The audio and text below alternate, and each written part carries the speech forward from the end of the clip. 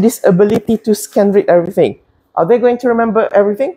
No, not exactly, but they know the essence of it, the gist of it, to scan read. So this skill is very important. Even though you are not a lawyer, even though you are not a secretary.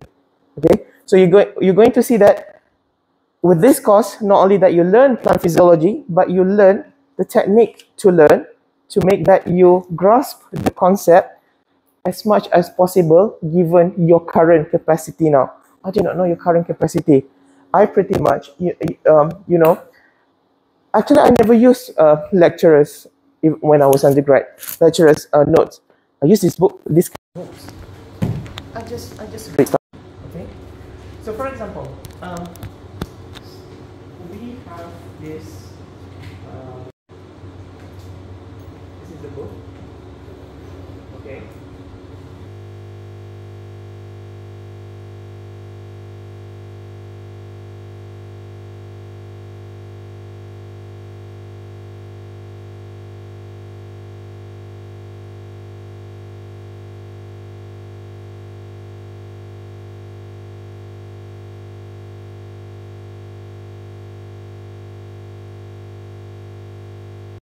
So this complementary slide is actually to facilitate your understanding while you are reading the book. Okay? So let's get into it. Okay? Can you follow? Okay. I'm worried because I know most students, they don't like to open dictionary. Not only the English, regular English dictionary, the dictionary for this kind of, you know, glossary of this thing. You are going to find so many problems if you do not have the desire to open dictionary. Okay? Because this English is super technical. Okay? Right. So to begin with, so this chapter, it talks about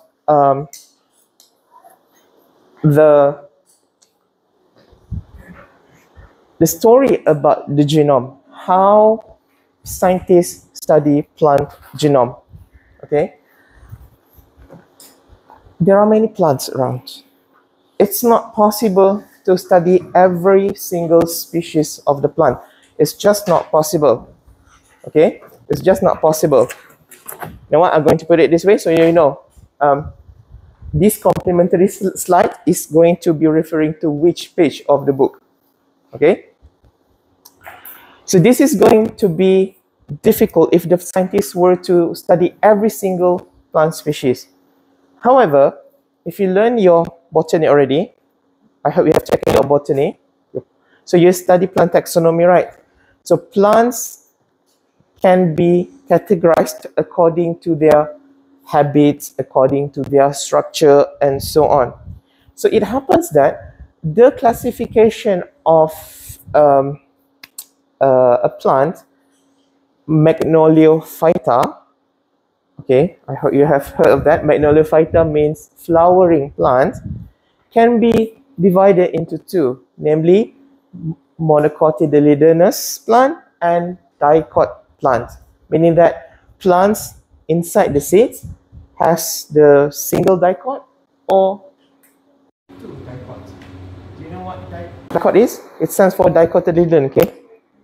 Cotyledon. Cotyledon. So this is like a baby leaf inside the seeds. Okay? Some seeds got one, some seeds got two. So the plants can be categorized into these two groups.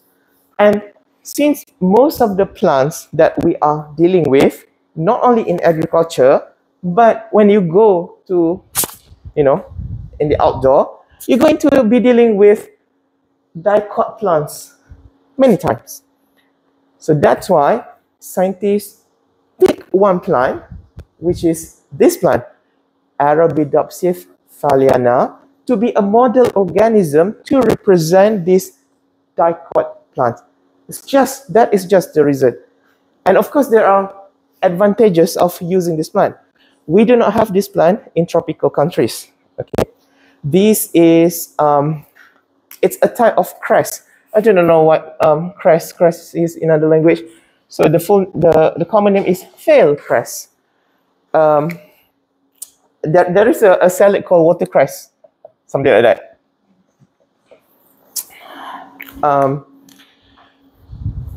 It's of no significant importance, this plant, to agriculture, to horticulture. No. Scientists pick it because it is small. The genome size is rather small as well. The chromosome number is low, which is only 5. How many chromosomes you have? 20? 23. Okay, this plant only got 5, so easy to deal with.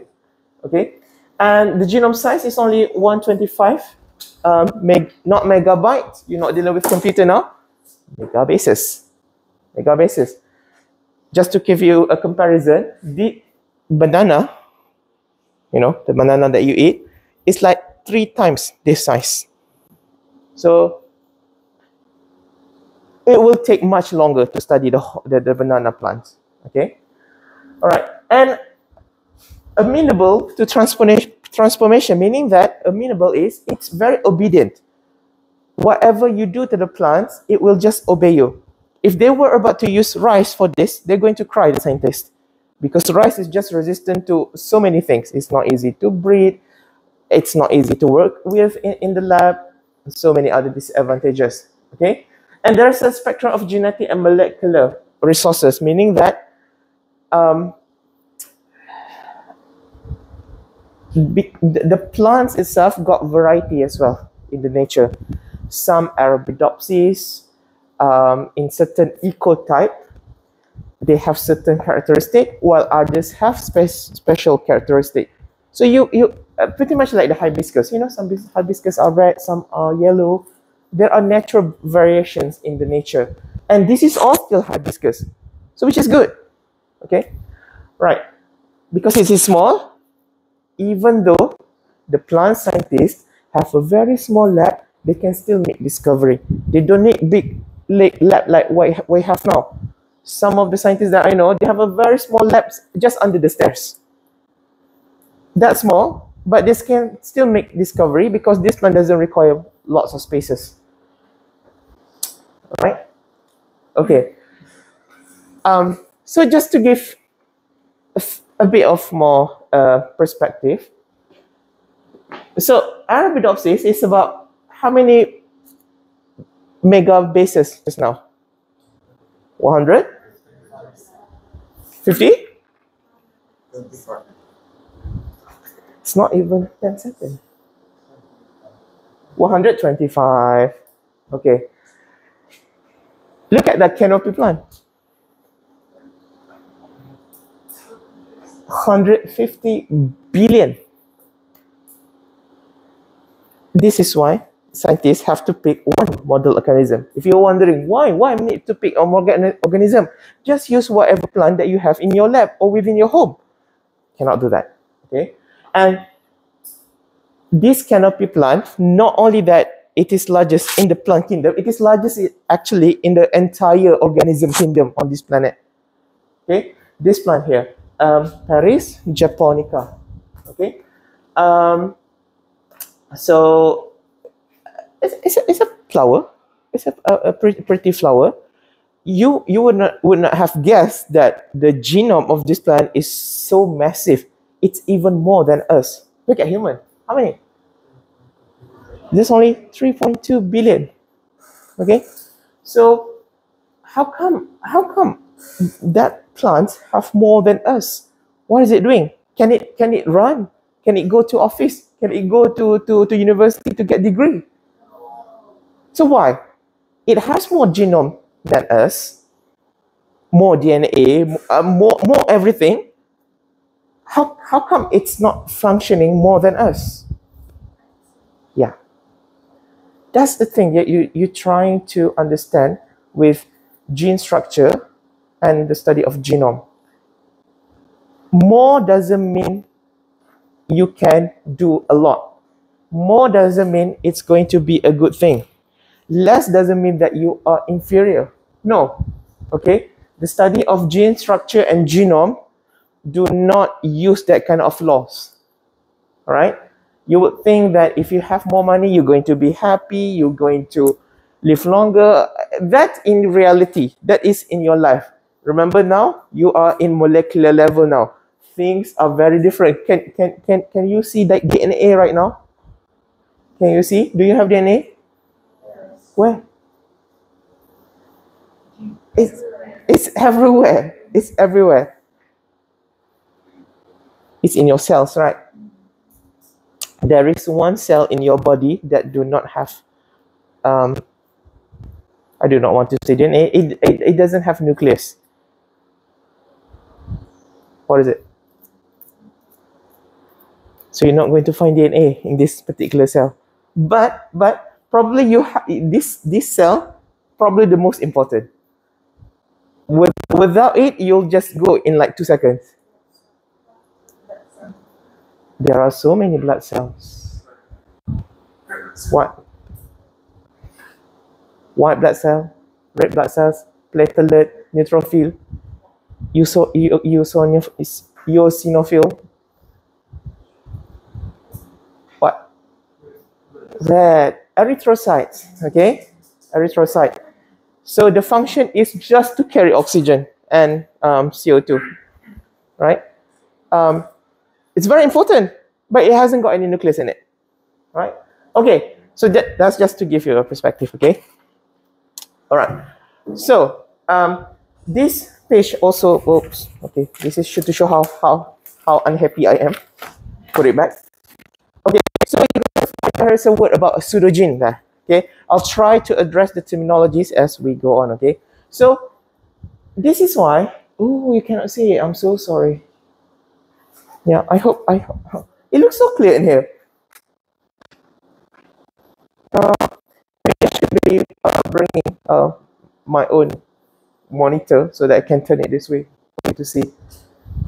Okay, not to worry. So so it's pseudogene. So this is what I was talking about earlier.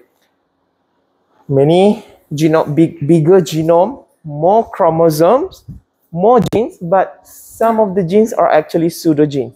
Pseudogenes means if this was the parent, the genes that is in the offspring, in the kids, the next generation, they have some kind of duplication or mutations. Okay, mutations means there is a change in the DNA sequence. If this was the original sequence, A T A T A T, maybe sometimes it can change to, oops, why you cannot? This is whiteboard. This is whiteboard. Why cannot run it? It's so hard. We need to give all the forces in the world. Interesting. Interesting. We use other color. C with G. So suddenly there is a mutation here. So it looks like original, but there is a slight differences here and there. Okay. Therefore, this guy here cannot function like the original genes, the DNA sequence. So it's called a pseudogene. It's there, but it's not doing anything. Okay. It's pretty much like you are making a photocopy of this note. This note that you're having now. You're making many of it, but do you call it a book? But it's still a copy. You can still see the same thing, right? Yeah. So it's pretty much the same thing. You can see it. It's there. Physically, it's there. You can see the content is in there, but it's not the actual thing. Okay? All right. So, and the gene also, this is processed pseudogene. This is for the GMO. You know, sometimes people introduce foreign gene into the cell. That newly introduced gene can also undergo um, mutation and also the duplication. All right. See, no parent. If no parent, where the genes come from? It has been introduced. Okay. Not only by the human, sometimes the virus can come in. The virus can come in and introduce it, and that gene can do many things on its own. All right. So why? You know, mitosis, meiosis. During the duplication of DNA, you see this thing happening so fast in the cells that to the point you are not even realizing it. Sometimes, when the cell trying to duplicate its DNA, errors occur. Errors occur. Okay, it should transcribe this in this sequence, but sometimes it just not doing it correctly. Instead, it becomes this. Because it needs to do it supervised. You try to do your work like using both hands, and then plus your mom scolding over you. Then you are hungry, you are under stress, you are on deadline. Very stressful life. So your cells is pretty much that. It's a wonder miracle you are being able to live up to this point. Okay. The point is, even though the errors occur, the cell has what we call as DNA repair mechanism. There is a patrolling post protein floating about in the cell looking for these errors, and they will start to repair it. Okay. However, sometimes the errors is just too much and the DNA repair mechanism cannot handle it with all. So the newly duplicated cells with the new sets of DNA has some errors persistent in it. And when it duplicates to produce the new kids, this error will be passed along. And that's why you get mutation. Now the whole organism is filled with errors. This is why we have aging. Aging is just your DNA not able to repair on time. Okay, so the more you have inflammation in your body, not only you but also plant, the more inflammation you have, the more you are doing the wrong things to your body, the more of these errors cannot be repaired, and the more of the new cells that you are having which are actually non-functional. As simple as that. All right. Okay. So let's move to the next page. I know it's in your note. This is what you have, but actually I have updated that. So this is a better one. I found this in Nature this morning. Okay. So this page here, these two pages here, what it tries to tell you is about the things like different levels of DNA packaging. Okay, so in your cells, in this picture here, you have genomes. Your genomes are actually in the form of what? Are they like a blob there? They are in the form of what? You have your cells. Your genome is in where? In the nucleus. So your DNA in the form of what? Most of the time. They are actually in this form. They are not in this form that you usually see. No. This is actually ready to go mitosis. Most of the time, they are just in the form of this chromatin. Just like this. No pairing. So when the cell is ready to divide,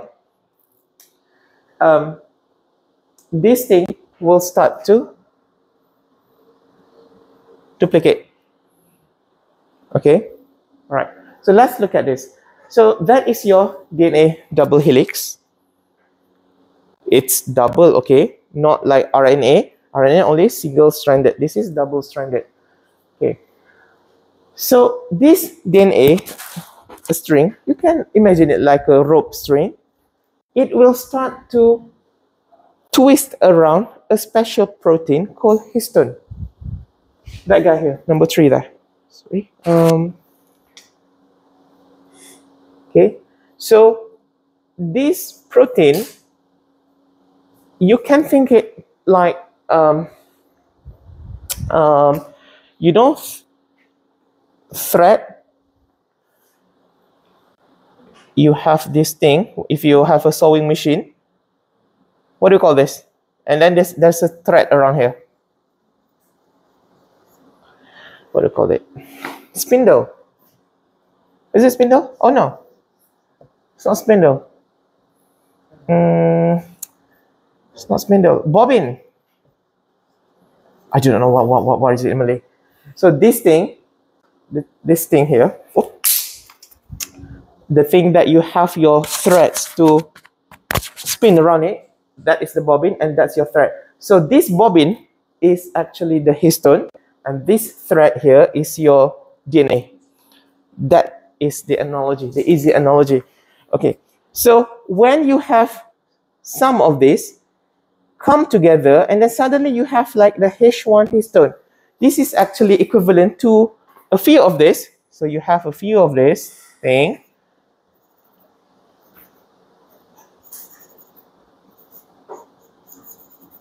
So you want to join this, you put a pin. You put a pin, oh sorry. Actually, it should be regular one. You put a pin so that this has its own pin, this has its own pin, it has its own pin. The pin for what? So this thing is not falling apart. We put a pin here. So this is equivalent to the H1 histone that you see on the diagram. Okay, and this bunch of bobbins and threads come together. Now in here, it is the nucleosome. They come together and they will form a tubing like this. And this tubing is actually many of these nucleosome units come together. Look at the sizing here. I'll just make it bigger here, okay? I hope you can see it. So one nucleosome is about 11 nanometer. When they come together, now it becomes 30 nanometer. And there are many of them in one unit. And this will form a long loops, and they will start to form, you know, like the old telephone cable kind of spinning around. Yeah, pretty much like that. And this whole thing, they are coiling, condensing upon each other. The terminology here is supercoiling. It's just to package the DNA as tightly as possible, to the point you get this regular chromosome that you always see. Okay, so the chromosome, when you see it this way, this is actually like this guy that you can pull, like your shirt here. Your shirt here. If you find one thread, if you pull it, what's gonna happen? Yeah, you'll be giving a free show in no time, right? You are exposing your individual unit of the thread. Eventually, it's going to be long. I don't know how long is it. Maybe like what, 3 kilometers maybe? Super long. So it's pretty much that. Okay. So why this is important? Because of this thing. You need to understand about the chromosome part. So when you have the chromosome part, it talks about the chromatin. Okay, chromatin, remember, okay? Chromatin is just a bunch of nucleosomes that come together, and then they're forming that thickness of 30 nanometer. So not all part of the chromosome, this whole thing, we call it chromosome. The individual thing, like the noodles in there, that's the chromatin. Some of it are called heterochromatin, some of it are called euchromatin. What is that? So heterochromatin, they are actually even tighter compared to the euchromatin because they contain genes that are not actually going to be turned on so much. They just at the tip. Okay. So this part here, this region here, this is usually the heterochromatin part. What happens if this is loose? Because this is the loose part. This is the euchromatin. Eu means true, meaning that this is the DNA sequence that actually have the gene function that the cell is going to transcribe very regularly. This part here, does it have the genes? Yes, but less use, or maybe not used at all. It's just a repetition of DNA and genes for no specific reason. They are just there. Okay, look at this book. Can you see the empty spaces here? Is that of any purpose while you are reading the book? Can the manufacturer remove that? But it gives the edges. Okay, it gives the edges in case if something happen, maybe there's a water spill nearby it doesn't get to the text immediately. And also you can hold the tip of the page without actually touching the text. Okay, because you know you've got a dirty hand or something, the text might go away. Okay, all right. So this thing you can stain it. There is a special staining. It's called the hematoxylin and also eosin. This stain, when you put it onto your chromosome here, you're going to see that the heterochromatin is going to look darker because they are just tighter. Okay, all right. Look at the structure. For a set of chromosome like this, you have the top part here. This is called the short arm.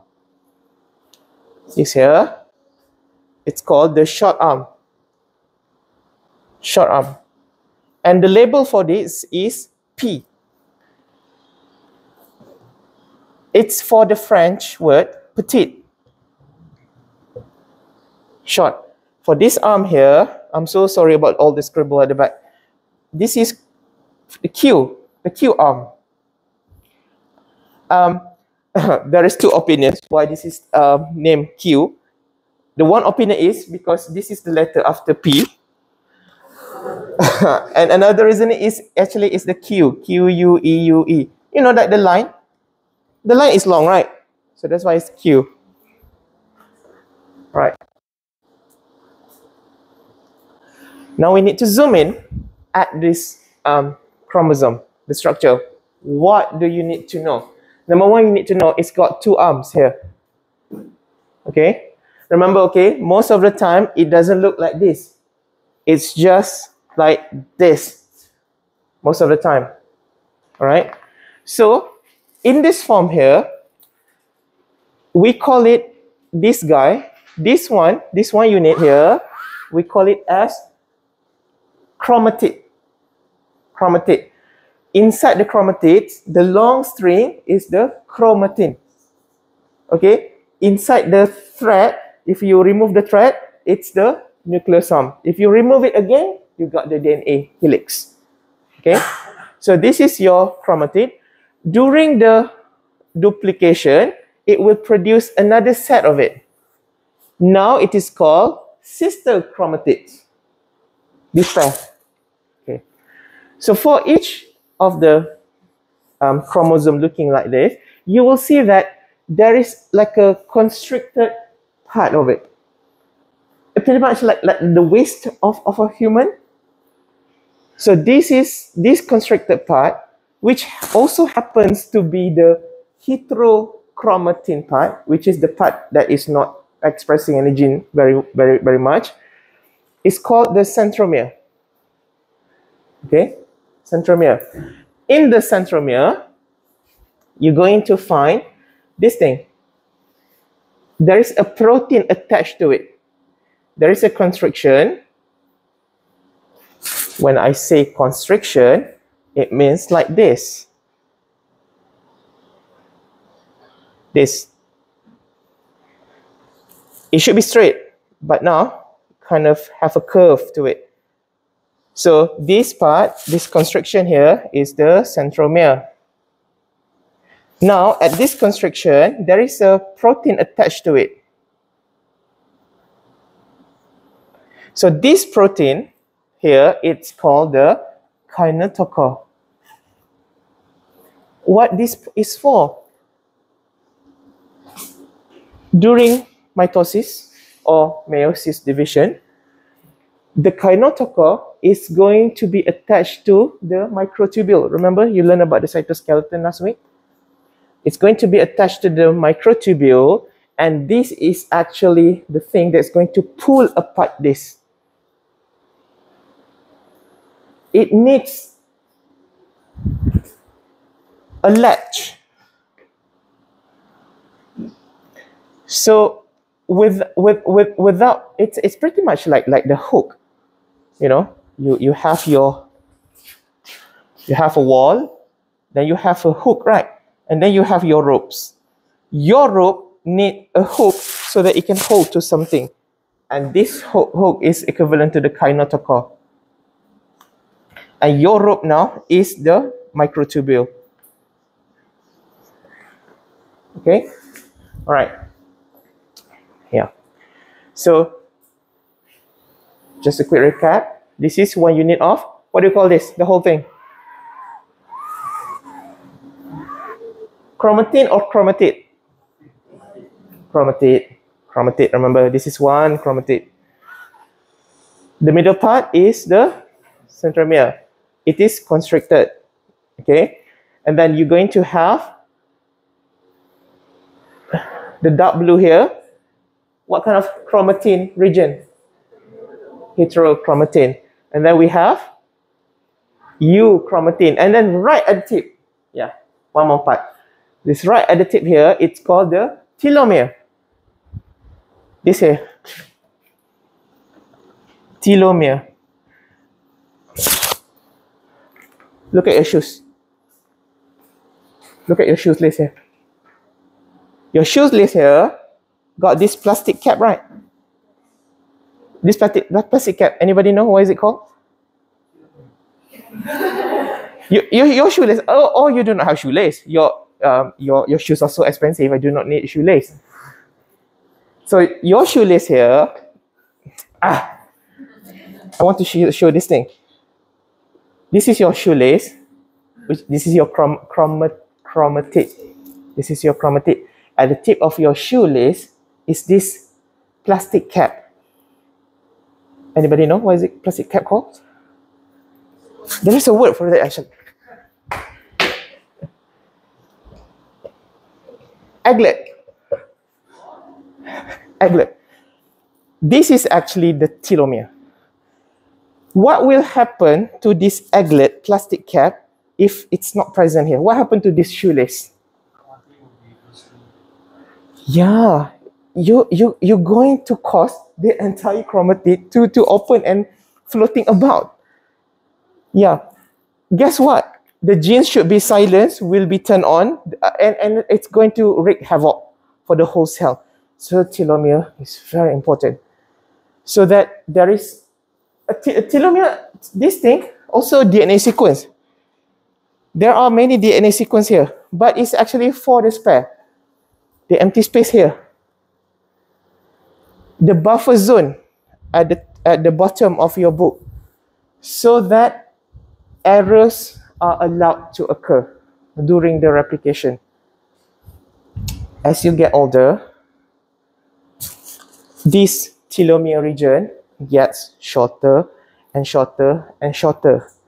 And this is why aging happens, and eventually you're going to see grandma very soon. Because the more of this replicate, undergo division, cell mitosis, the shorter of your telomere is going to be. It will be sacrificed a small bit every time it divides.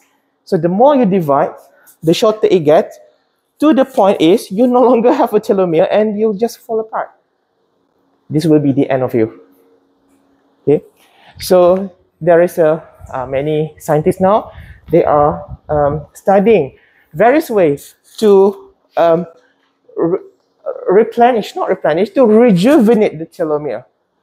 So those who have a thick telomere, usually they look younger and they are healthier, even though they are 90 years old, 100 years old, right?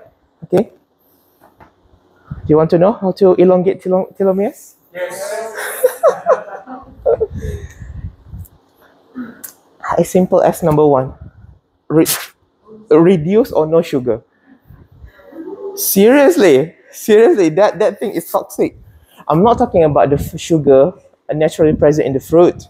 No, that sugar comes along with vitamins, minerals, antioxidants, pigments, and so on. The sugar I'm talking about, the sugar in your Coke, the sugar in your beverages, coffee, whatever, that added sugar, that sugar comes alone as a sin. It hasn't got anybody coming along with it. It's just that's why it's poison.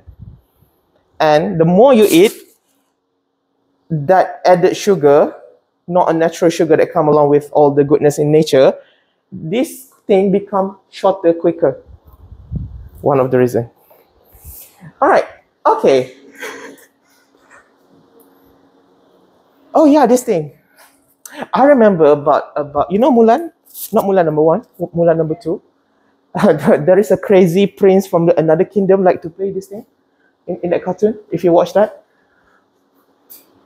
the Disney Mulan, not the China version of Mulan. I watched the China version of it. There is no crazy prince. Do you know this game? It's the Chinese finger snap. I don't know why it calls Chinese, not to be racist or anything. Just to show you the action of kinetochore and microtubule. So this part here, the green part here, that is your kinetochore. Kinetochore, that is the hook on your wall, and microtubule is the rope that is going to pull. Hook first and then pull. So what happens is, the more it pull, the more it will constrict like the Chinese snap toy. You see? It pull, this thing become smaller to the point it will snap. That's pretty much the action of kinetochore and microtubule. All right? All right, okay. Okay, so in this book here, we are now at the, let me see, the tandem repeat. The tandem repeat should be somewhere in here as well.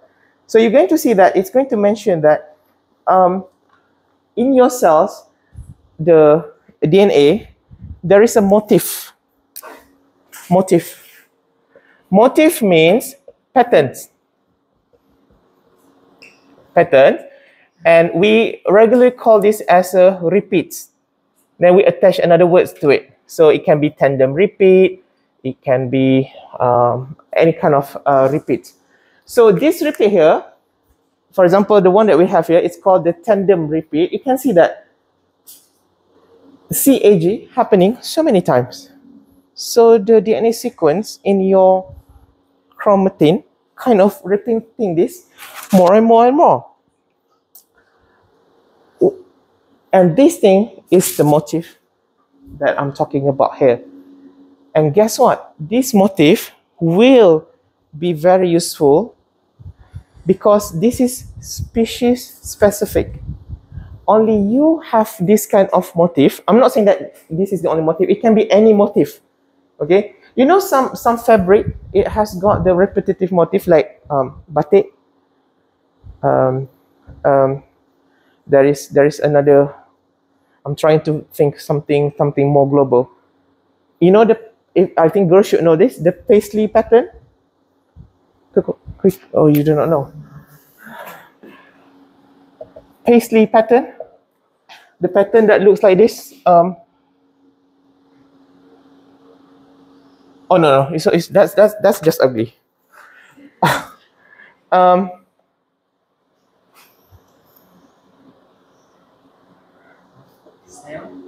Kind of like a snail. Sometimes it looks like this.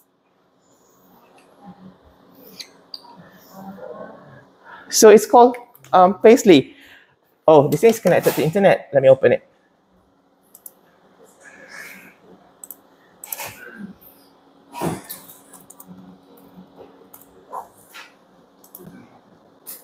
This thing.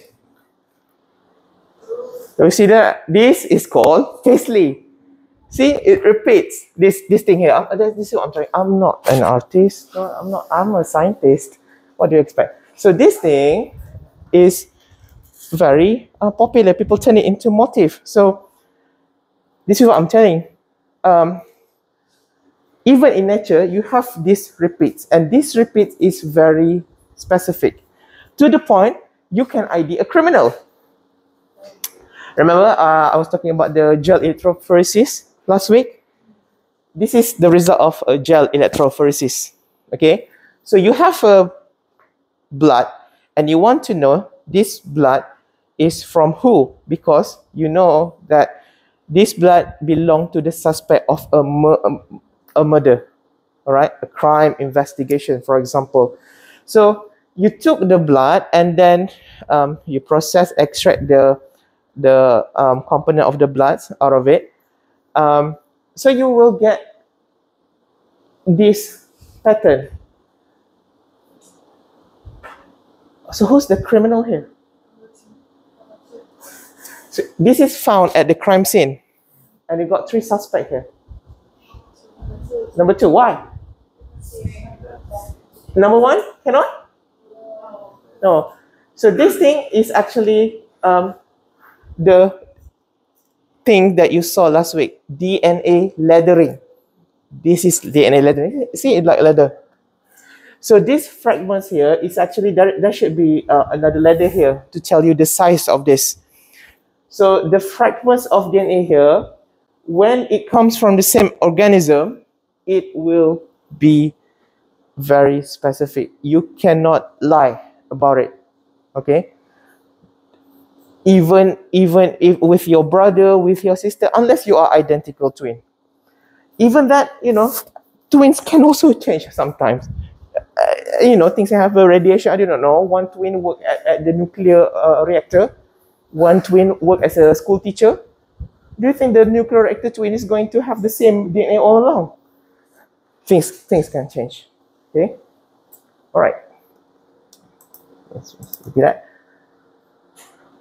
All right, okay. So now we go to this, the figure here. This is from a maze. Z maze. This thing, oh, cannot see it. All right.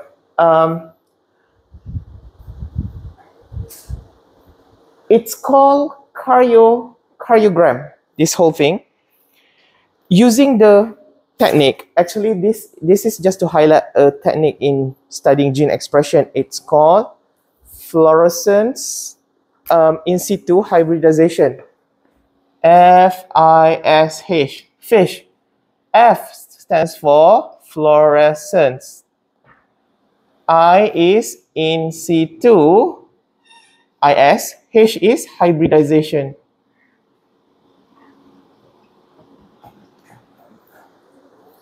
So basically, you have a preparation of your chromosomes on a plate, and this chromosome, you make it hybridized with special kind of dyes. Not dye, dyes, coloring. And this coloring will be bounded to specific regions within your chromosome. Remember, your chromosome have the euchromatin, Heterochromatin, telomere, there is another region. This NOR, nucleolar organizer regions. NOR. I cannot rub it. Can I rub it? It's just not happening. I can, but I have to. Life is so hard. Why? NOR, nucleolar organization region. This thing is actually to produce specific RNA to make, do you know ribosome? Ribosome?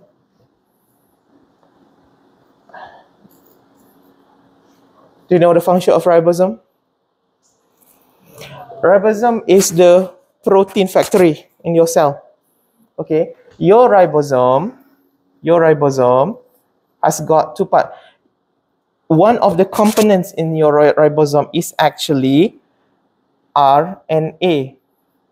And since it belongs to ribosome, it's called rRNA. RNA, there are a few types, okay? RNA, ribonucleic acid. So far you have learned about DNA, right? No, RNA. RNA got a few types. You got mRNA, you got tRNA, and also you got the rRNA. This is the messenger RNA, the one that is involved in making protein. And then you have the tRNA, the transport RNA. This is the RNA to elongate amino acid sequence.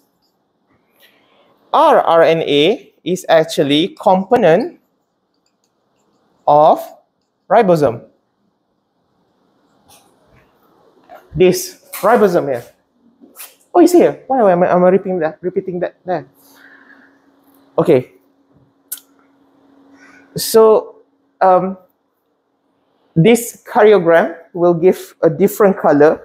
Then you know some chromosomes have NOR while some others are not. Okay, that's the whole point. You will see that chromosomes, even though they belong to the specific organism, they have special function. That's why we have so many chromosomes. How many chromosomes do you have? 23. Is your chromosome responsible to determine your gender? All of it? There's only one. The XY chromosome. That's the only one. So functions are specific. Sometimes it's only be responsible for only one or two chromosomes only. So that's the whole point. Okay. All right. So let's go there. Okay. So this is about the events that happen in your gene. It's called transposon. Have you taken crop breeding class? Did you learn about this? Oh, it's a surprise. Are you sure you didn't learn about this? Breeding. How could you finish a breeding course without knowing at all about transposon?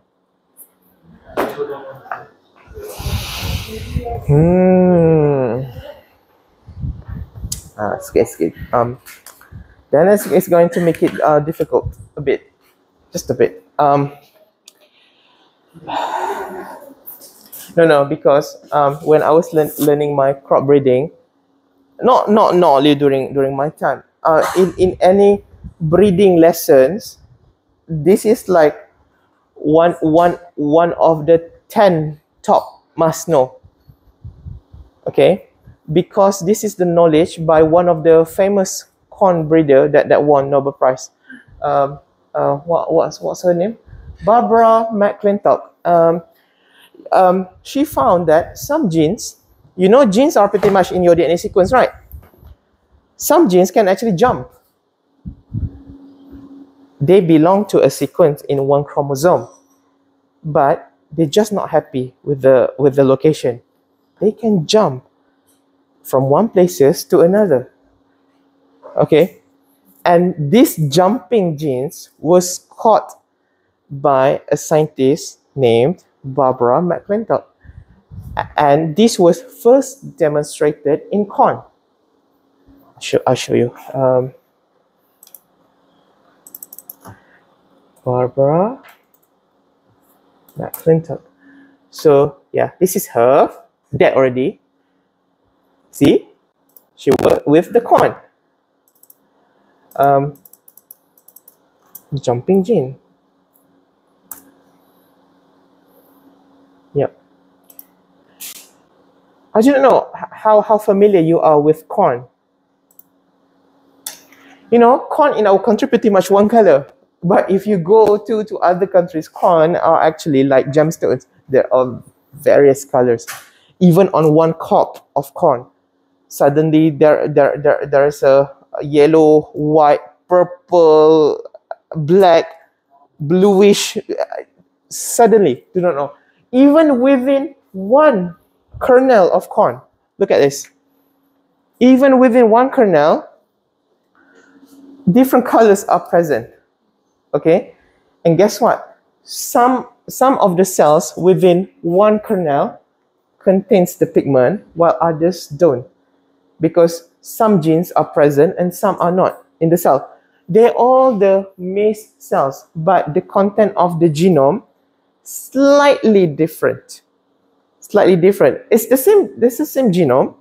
It's the same genome. It's just when the genes are jumping and about, sometimes that results in visual events. Even in your cells, sometimes the genes are working well, sometimes they are not. When nothing happened, you feel alright. But when the genes don't behave to the point your body cannot ignore it, that's why you get sick. You get old, you get disease, and so on. It's pretty much like this. It happens so much to the point it becomes visual to our eyes. Okay, so this puts things into perspective. Just because physically you see the plants, you see any organism looks normal, doesn't mean that the cells are not doing anything of extraordinary. This is living things, okay? Maybe they have like 2,000 mutations already in one day, but you see nothing happen. But actually the mutation is already occurring. Okay, it's not have any visual impact. So now, okay, so when you talk about chromosome, just like this. So transposon is for transposable elements, just as that. Two types of transposon. There is a first type is called erythrotransposon. It's on this book, okay? Erythrotransposon.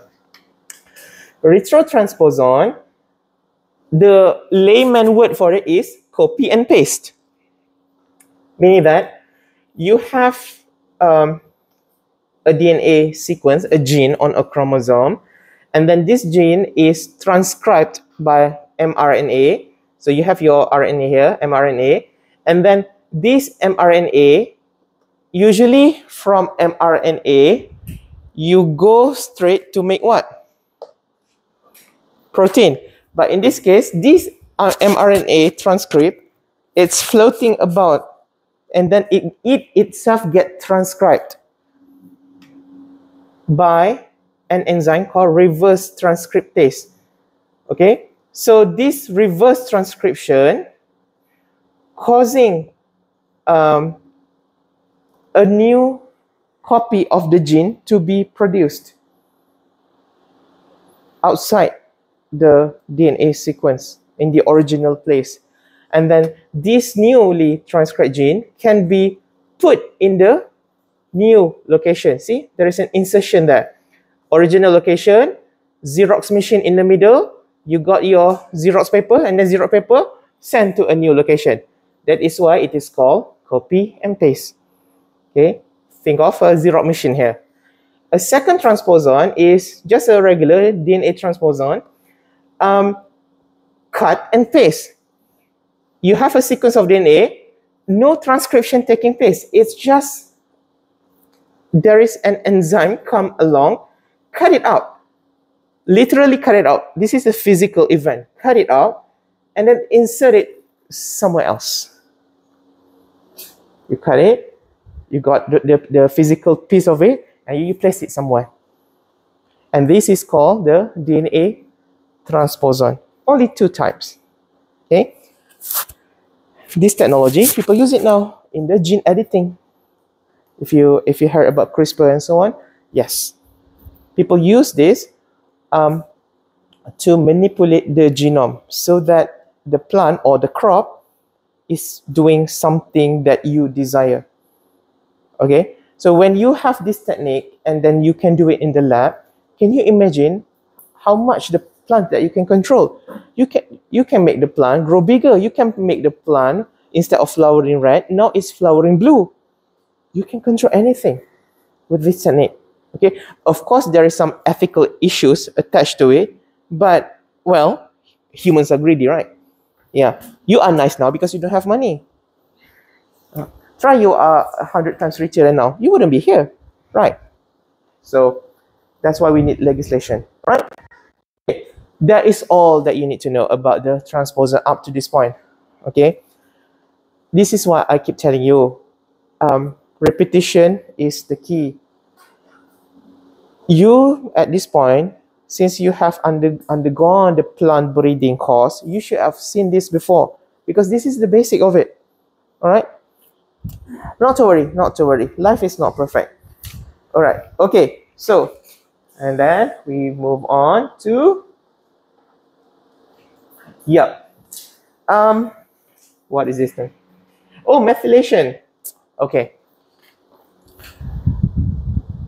Just now, you see that transposon, the jumping genes, can cause physical changes or visual changes to your plants, right? That is due to the action of the gene itself. Gene get transported somewhere, genes that cannot be expressed, gene that can be expressed. If the gene is highly expressing, it's in the euchromatin region. So these are all still involving the gene itself. But guess what? There is another control of the gene expression in the cell. Nothing to do with the DNA sequence and all. DNA sequence in the genome stays the same, not changing, but the organism can still do a lot of changes. The best example is the identical twin. You got identical twin that be born to a family. Okay, one stay in poor under the bridge home family, one sent to the palace to live with the wealthiest king of all time, and then bring them again after 20 years. What do you think is going to happen to the under the bridge twin and also the palace twin? After 20 years, when they are 20 years of age now, are they going to look identically similar like the time they were born? Remember, they have the same genome, like superly identical. Copy paste. Are they going to be the same? Why not? They have the same genome. Same genome, same number of, everything the same. Why they're not the same now? Yes. Hence the word epigenetic. Oh God, this thing. Epigenetic. 2 words here. Genetic is your genome. Can you control your genome? It's pretty much what you have. But epi means something at the edge. something at the edge, at the side of it. This thing I cannot control, but can I control whatever outside of it? Yes. So it's pretty much like the genes. The genes cannot be changed, the DNA sequence cannot be changed, but the things attaching to the DNA sequence can change. And one of the things that can change DNA gene expression is methylation, methyl group. Methyl. CH3. Methyl. Okay. So this methyl group, CH3, it can bind. Methyl is present everywhere, okay? It's in your body, it's everywhere. The CH3. It can bind to one of the nucleotide in the sequence. This guy here. C. C is what? Cytosine. So methyl can bind to the cytosine, and when this happens, the transcription, the transcribing of the sequence cannot happen very well. It's kind of getting in the way. Can you see here? It's getting in the way, right? Not only methyl, some other protein, maybe you cannot see here, it says here, this protein here is MBP. It's another protein that can attach on top of the methyl. So this red thing here is the methyl, and then this protein can come along to make it even busier. Like one problem is not enough, now the second problem come along. So when this happens, this is why, if you go back to your euchromatin, heterochromatin, this is why some cells, some genes are not expressed. They just stay there. And this is important. Otherwise, this thing cannot happen.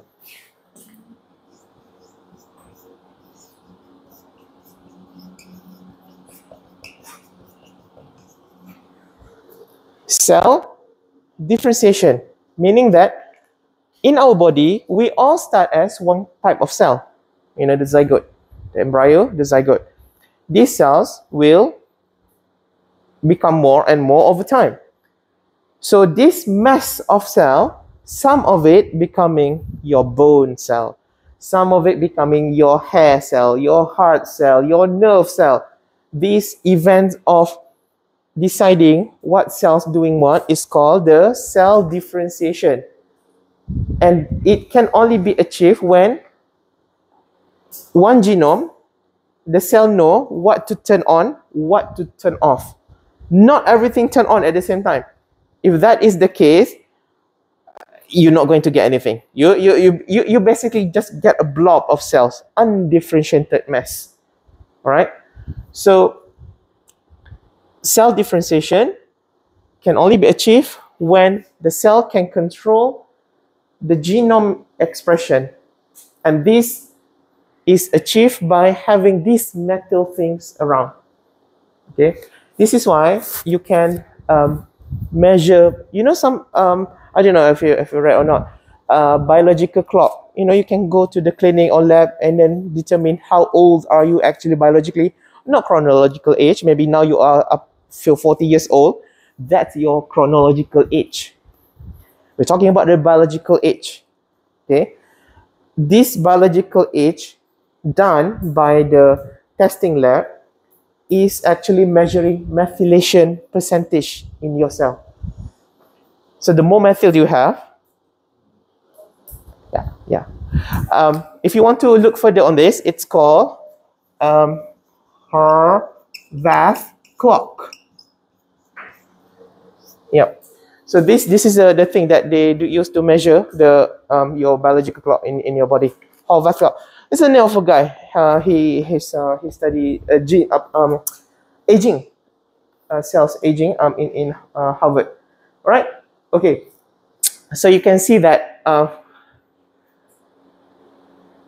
loss of methylation, you have that You see that small cell?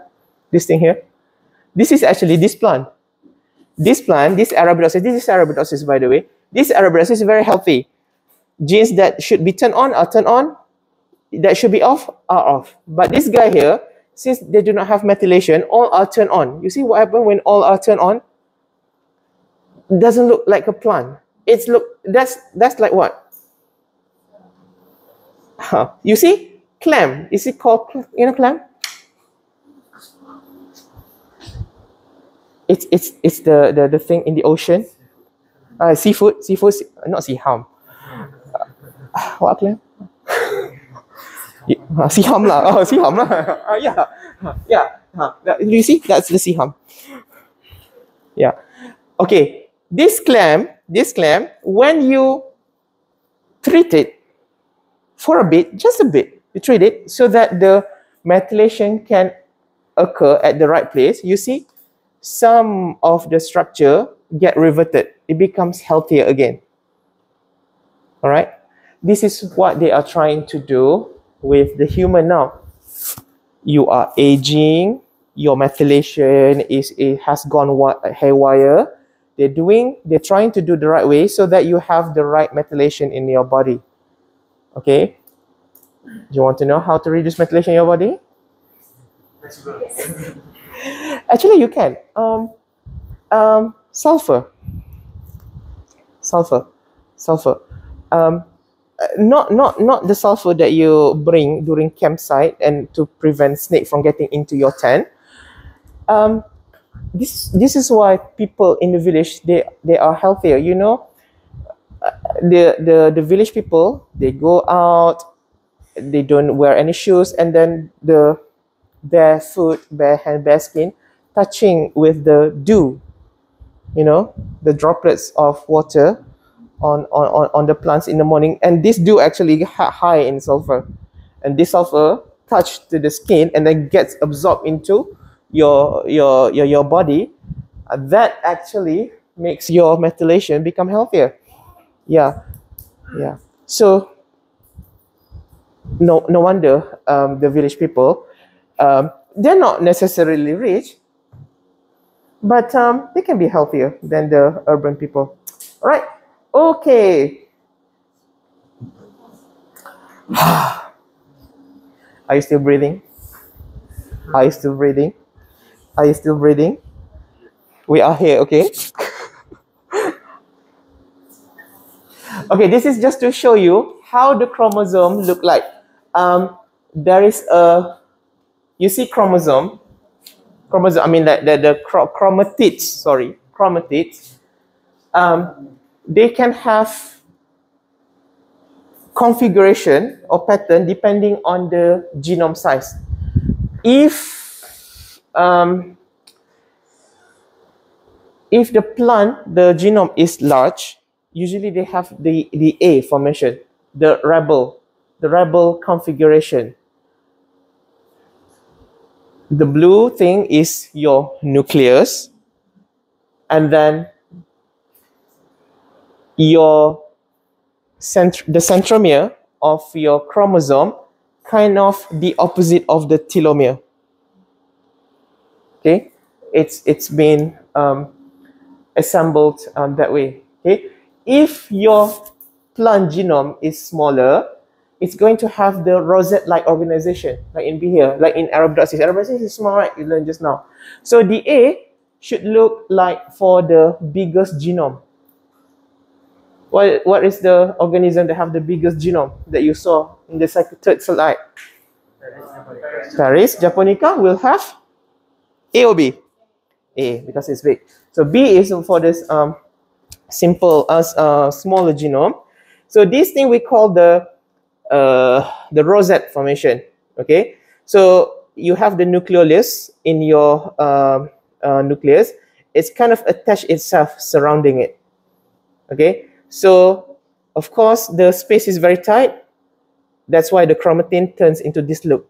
It's kind of like a butterfly surround in your nucleus. Okay, and then there's a third form. This is called the bouquet. So this is kind of like some plants, not too big, not too small.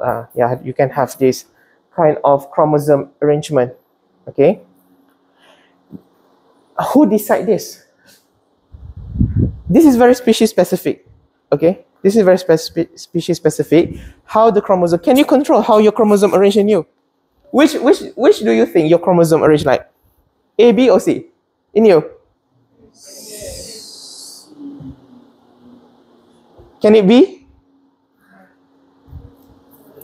Look at the third slide. See who is equivalent to human. I think it should be either A or C. Cannot be B. Okay. All right. Okay. This is just to quick recap. Quick recap. In order for you to understand this page here, this talks about meiosis. Okay. All right. Right. Because in meiosis, you're going to come along with these terminologies: homologous chromosome. Okay. Why two? One from mom, one from dad. Just as that. That's why it's called homologous. The sequence in each chromosome, they can be different, but they pairing nicely. Because your mom genome, of course, going to be different from your dad's genome, but the fundamental is the same. That's why they can do the pairing. All right? Yeah. You got the paternal copy and also the maternal copy. All right? Okay. And most of the time, the shape of your, what's this? A unit of this. What do you call it? Chromatid. Okay, for most of the time. During cell differentiation, very, very short time, during the entire whole long time, it will become this way. So most of the time, it looks this way, the chromatid in your cell. Most of the time, it looks, no, for a specific time, it will start to look the chromosome that you are familiar with. Ooh, this thing. Can you just read this? This is not mitosis, okay? No, the reason I skip mitosis because mitosis is kind of straightforward. Yeah. Meiosis. One moment. You know, I learned this when I first entered UPM. So the knowledge is actually very, very long time ago. Whatever that I'm telling you now today is actually the knowledge of 19 years old boy reading a Campbell book 6th edition and repeating back now to you. Can you imagine if you have met me when I was 19, you'll be very, very intimidated. I told you I didn't use lecture slide. Okay, I'll just enjoy what the lecturer is giving, but I'll still use the book. I'll just read the books. Partly because my English was so stupid that I just need to know more words. But in the process, you can know all the science as well. All right. The essence of this. Let's finish this in a few minutes time. The idea is meiosis has two parts. Meiosis 1, meiosis 2. Meiosis 1 is the event where you have your chromosome homologs from both mom and dad be next to each other. Okay? They becomes close to each other. Mom's red, blue, dad. Okay? And then when they are chromosome, mom's chromosome, dad's chromosome in meiosis, they kind of brought together. Okay? When they brought together, what are they going to do? Arguing like your mom and dad at home? They will start to share information. Crossing over. Pump. It's not appropriate, by the way I remember it. They start to making out. Yeah. So they kiss with each other and then they will take some part of each other away. Okay? Crossing over. This part here. Crossing over here. So now the part that got the hickey, it's called the chiasma. Chiasma. Is it here? Yes. I hope you know what hickey is. Or you are too clean, you don't know anything. Oh God.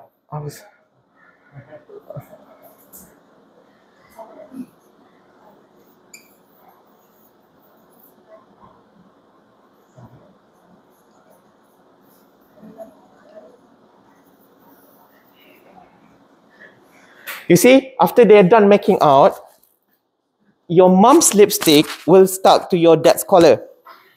So yeah, that is chiasma, the side of it.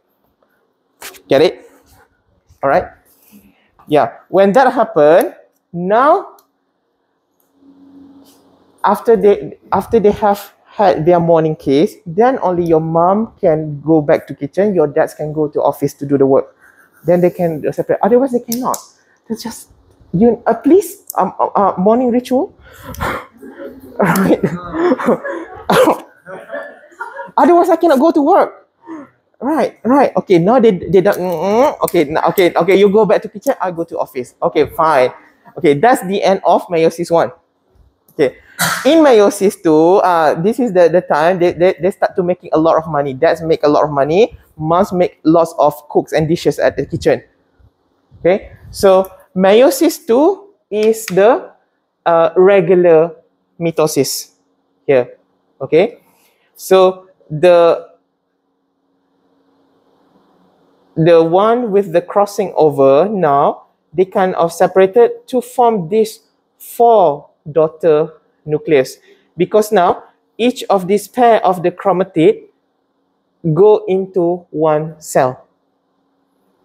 Originally you have 2, right? Like this. This is what you have originally. Now it becomes like this. Not only that, crossing over has also occurred. Okay, that's all you need to know up to this point. Meiosis got 2 parts, and maybe if the most I will ask you about what is dikinesis. Can you see that dikinesis thing? This is the stages. Okay, for mitosis, you have the stages, right? Prophase. What is this? Metaphase.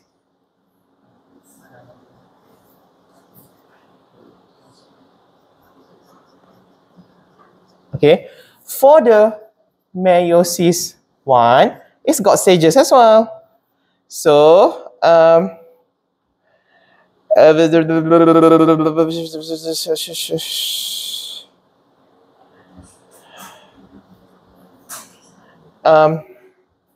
let me see whether I remember this or not. It's been like 20 years. 13.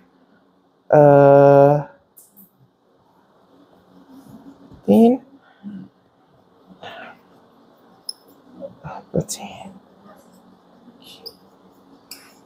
Is it right? Or is it wrong? Cannot see lah. I can see here actually. Leptotin, zygotin, pakitin. No, pakitin. I missed one thing. Pakitin. Diplotin, pakinesis. Is that right? Yay. You see? Stop eating sugar. All right. So just know the difference and what's happened. So within this is the if you can see the diplotin here. This is the stage. This is the stage mom and dad making out. Okay, this is the stage they go to work. Okay. Leptotin, they just woke up from the sleep and they go to shower and so on. All right. Okay. Just that. Please read this on its own because this is just a revision. All right. Okay. All right. Okay. And What's more? Okay, polyploidy. We'll finish it in 10-15 minutes. Okay. So why this mitosis meiosis important? Because this is used to understand as a phenomenon which is very important in horticulture, agriculture. It's called polyploidy. Polyploidy means the copy of genome, the actions of the cells making extra copies of the genome. Poly means many. Ploidy referring to the genome. All right. So you can see that some actually plants, they are not like human. We are only 2N. Why 2N? Mom and dad. That's why you got 2. Is there anywhere in your body that's only N? No. In the gamete cells, in the egg ovum cell, and also in the sperm. That's where you get N. The rest of the body, you see, cells, when we're talking about the N or 2N, oh my God. Oh. Life is so hard. When you're talking about N or 2N, there is a concept here you need to understand. This here is referring to special cells called somatic cells. Soma means body, bodily cells. The most of you, the rest of you, the most of you are called somatic cells. The N is 2N, moms and dad. However, in your reproductive structure, you have cell called the gamete cells. And this gamete cell only got N, half of it. This happens mitosis. This happens meiosis. Okay, please be clear about that. Okay, so during the cell division, DNA replication, the regular way to do it is DNA replicate and then it will split half into new cell, half into another cell. However, some plants, they just replicate the chromatids, but they don't divide. That's why they have the N suddenly until 10, maybe sometime more than 10. Okay, so when this happens in agriculture, you can see that the wild type strawberry is 2N. But when the breeding program, assisted hybridization, and so on, you get strawberry with 8N. 8N ploidy, we call it octaploid.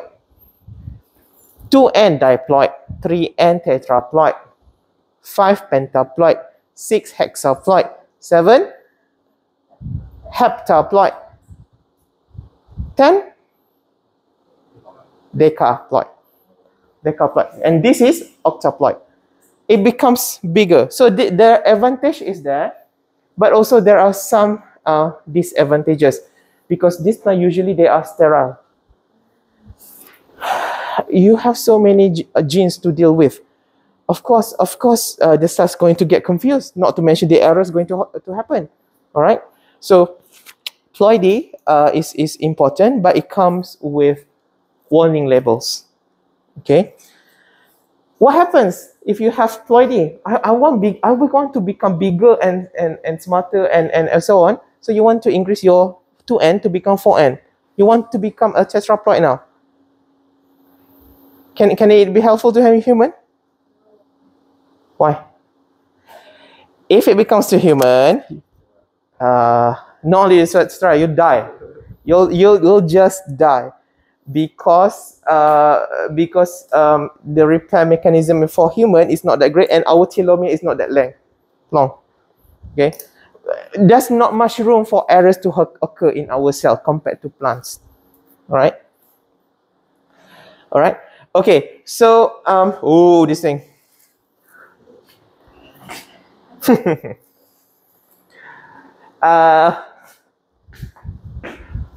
Can I just say, can you read this? Then I'll just give you the question. Cannot see. I'm so sorry about this. The essence of this is, in order to achieve, we only take one example here, the formation of tetraploid. There are many pathways from the original parent and then the final offspring to get tetraploid. Sometimes the duplication can happen within the cell itself. Within the cell, meaning that the cells originally 2N and suddenly it divides, the chromatid divides. Not divide, duplicates, the chromatid duplicates, but the cell doesn't divide. So from 2N, it becomes 4N. So when it is done by the cell itself, it's called autopolyploid. This guy here. Auto, meaning that it is within the same species, within the same genome. However, when it involves cross hybridization, meaning that you have a banana from Mexico, then you want to cross with banana from the Philippines. This thing cross together, and then because of this crossing, the resulting offspring, you have extra ploidy. This is called allopolyploid. Allo means different. It's from different species. Okay, and of course, in between of my story, there are many details how that can further happening involving the gamete cells and also the somatic cells. To understand this picture, you need to understand there is a different color used in this diagram. Some colors are referring to the somatic cells, some are referring to the gamete cells. For example, this line here, the second line cells here, is referring to the gamete cells. Okay, and the background of the chromosome, it can be of orange color or green color for this gamete. So for the green color, this gamete here, the division has occurred. That's why you only get one copy. But for the gamete that does only replicates but does not divide, the background is orange. Okay, so this is what we call as UR here, unreduced gametes. Gametes should reduce, okay, 2N reduced by half become N, but in this case it doesn't reduce. When it doesn't reduce, the unreduced gamete meet with another unreduced gamete. That's why you have ploid or polyploid, 2N, 2N. So it's very there are many ways. How many ways there are here? I think up to H. So many here. Okay, all right. Maybe we can do a little tutorial. I'll give you a question and then you see how you answer the question. Then, no, it's going to take a while to understand it, but that's the basic. The thing that I just said to just now is the thing I said to my friends long time ago before to understand this kind of diagram. People tend to look at all this color, but actually this color actually telling you something. Or anybody of you cannot see the color. Understand the color and then understand the concept of gamete cell and also the somatic cells. Okay? All right. So, and so polyploidy actually is very, very actively happening in agriculture. The best example is this thing, the U face diagram, utilizing the choisome family, Brassica. So we have 3 species of Brassica in nature: Brassica nigra, Brassica oleracea, Brassica rapa. And each of these Brassica in nature, wild type, they can somehow cross with each other. And in between, they're producing a new kind of brassica. Okay? It happens to all sides of the triangle. Okay, and this is the original chromosome number. I think that the upper triangle looks much better. Chromosome from one genome, chromosome from another genome.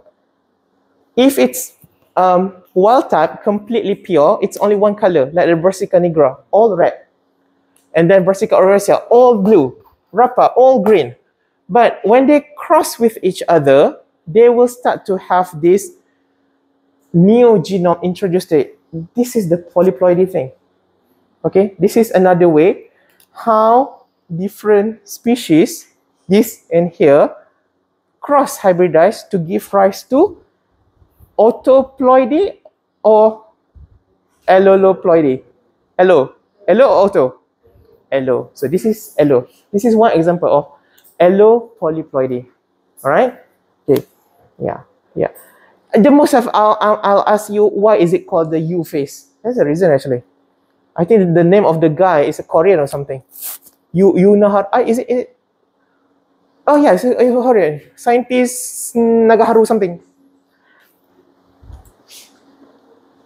All right. Okay.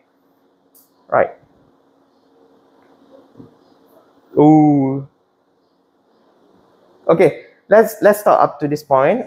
Just okay. Finally, so when you have ploidy level in plant, it seems like the more ploid level that you have for plants, not for you, for plant, the bigger and more vigorous it's going to look like. Remember the strawberry just now?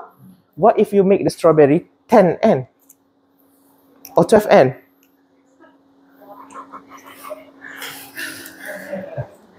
So actually, there is a condition to it. The polyploidy, it will become useful, beneficent with the increment of ploidy level if it's the content of the genome is heterozygous. If it's a lot of homozygous inbreeding, not much goodness can come. For example, it has been proven with the corn. Corn is inbreeding within the same ground, and it's important in agriculture because you need to make everything consistent. So corn that has only one N, it's pretty much, does it look happy? No. So then you have the corn from 2N. Apparently, okay, looks big. But what happens when you increase the N? Look. Because what? Because corn is inbreeding. There is no, even though the number of chromatids pairing increase, but there is no diversity. It's the same thing. Okay. You have a team of 5. All IQ 150, for example. Will it make any difference if suddenly 150 come along? Will the team become smarter? You add more. You add another 3 persons to the team. Also have the IQ of 150. Your team is already smart. And then you add another 3 smart person, IQ of 150. Will your team become more productive or become more smarter? It's pretty much that. But if suddenly you add Einstein, IQ 200 in there, what happened to your team? Then it will become, oh, we see something now. We become more creative now. This guy that just come to our team, making our thing polyploid, actually contributing something. This is the story here. All right. So diploid, increase in ploidy. Homozygosity, like the corn here, the vigor will come down. If you have heterozygote, like the crossing of 2 species, this is pretty much the allopolyploid. This is the case of allopolyploid. Then your vigor will start to increase with the increase of the ploidy levels. All right? Okay. Yeah. Oh, this is just to show you ploidy in terms of evolution. Just now, I told you in terms of agriculture, the crossing, right? Crossing of one plant with another and so on. Now, in terms of the evolution, This is happening as well. Long time scale. Yeah. And something can happen. And this is actually the point that you can get from here is the formation of species. This is how species is formed. Okay. Yeah. So it starts with a diploid on the top, and then on the way to become a polyploidy, sometimes things can revert back like it was originally. This is the current generation. That's maybe like 10,000 years ago. Diploid ancestor. Eventually, it can become like the ancestor back. It can revert back, all right? Because your cells is dynamic, actively changing, all right? Or maybe it doesn't, it just becomes like this. Things can happen. If suddenly we are not happy with our banana in the current time, we want banana from the 10,000 years ago, we know what to do. Just follow the ancestor ploidy level. And there are many chemicals that we can do to the banana so that it can become like the ancestor. Grandma's better. Let's follow her. Something like that. Okay. You see, just dip in the solution. The chemical it's called colchicine. Colchicine. If you have your very old and friable akong with gout, this is the medication that he's taking from the hospital. This is the medicine used to treat gout. You know gout? Yeah. The same medicine, colchicine, is actually can use to prevent the cells from dividing.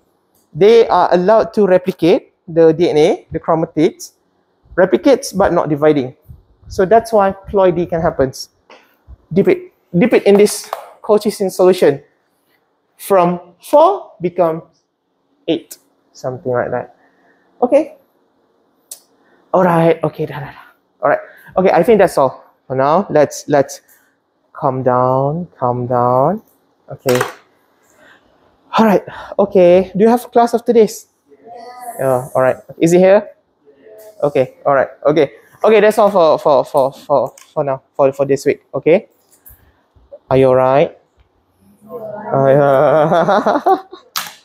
Are you alright? Are you alright? Yeah.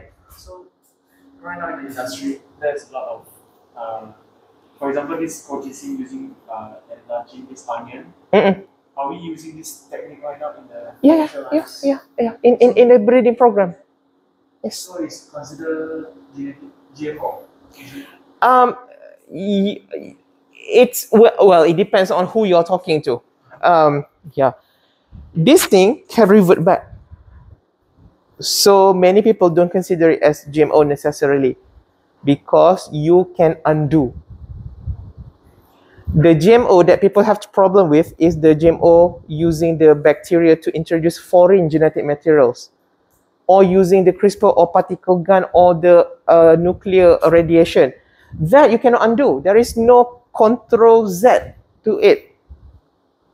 So that's very hardcore, fixed. Usually people regard that as GMO. But for the colchicine, ploidy level, you can actually play around with it, pretty much. Yeah. But sometimes it doesn't work. You have increased the number of the ploidy, but it is not behaving the way you are hoping to, because you are not amplifying any specific genes. You are creating a lot of duplications that might be homozygote. You remember, for it to become vigor, extra superpower, it has to be heterozygote. Remember the corn just now. All right, okay? Yeah. All right, are you okay? Not okay? Not okay? Yeah. So, doctor, isn't like when we cross different species of the chromosome, it is known as polyploidy. So, isn't it during we cross different species similar to the CRISPR we introduced for gene? CRISPR is not introducing gene, it's editing gene. You know the sequence that you are targeting, you do something to the sequence to silence it or to move it somewhere else. But no foreign genetic materials is being introduced to the cells. That's why CRISPR is different than the regular GMO. You see, in CRISPR, there is no foreign genetic material. It's still the same genome. You are just playing around with the current content. Yeah. For example, oh, I don't want this. I'll tear off this page. So that, oh, I only have two chapters to read now. Yeah. But then they come along, your brother, at night, get another pages from other book, staple it, and bind. There you go, your new book. People got problem with that. That's why you beat your brother. I got problem with that. All right, okay. So gene editing and gene transformation is not the same, okay? Gene transformation is the regular GMO. You transform it. Gene editing, whatever in the current genome, you are shutting up or, you know, making it express later, something like that. No foreign genetic material whatsoever. Okay, good. All right, okay. Are you okay over there? Not okay? Breathe. Relax. You know, I'm storying to you. I'm not reading it. I'm just telling you like some 20 years ago story. Maybe it says some a bit more. Yeah. All right. Okay. I think that's all. So I'll see you on when I see you. All right. Okay. We'll talk more about your experiment then. Okay. All right. Okay. Thank you. All right.